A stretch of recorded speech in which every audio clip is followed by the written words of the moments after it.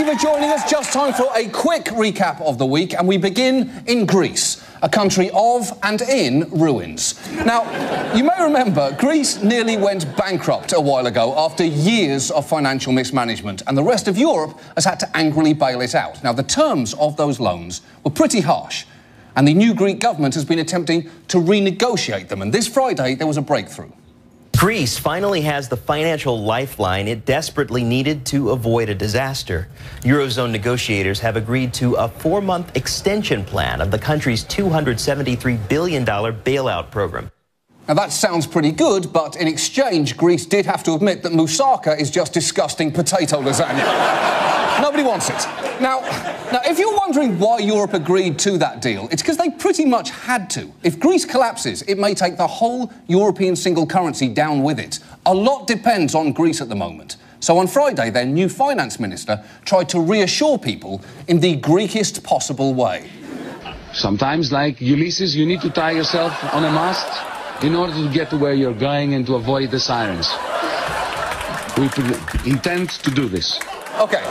That's not that reassuring for two reasons. First, everybody in Ulysses' crew dies in that story, and Ithaca falls to absolute shit in his absence. But secondly, is that a popped collar? Because if you are trying to get an entire continent to trust you, it's not a great idea to show up looking like Pitbull's uncle. I have to say, for a guy overseeing an economy on the edge of Armageddon, he is pretty laid back. He was even cracking jokes in the press conference. Enough of this self-congratulation. This is time for work. I haven't finished, Paul. Be patient. It's a virtue. That is a cocky attitude.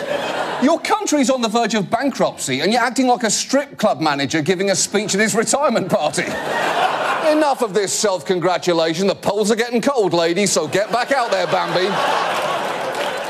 Look, clearly, he's a bit slimy. Here's the problem, though.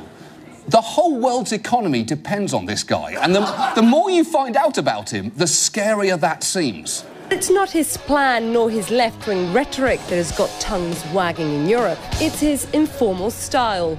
In London this week, he unveiled an edgy look. More biker than finance minister.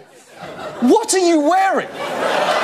Dress for the economy you want, not the economy you have. Because if I can just give you a quick bit of criticism here, you look like a 50-year-old Molly dealer at a Greek discotheque. How are we giving this man billions? I wouldn't give him $50. Because deep down, you know I would never see that money again. Because that is the face of a man who would immediately spend it all on scented lube. That's a fact. But let's move on. Let's move on to Ukraine.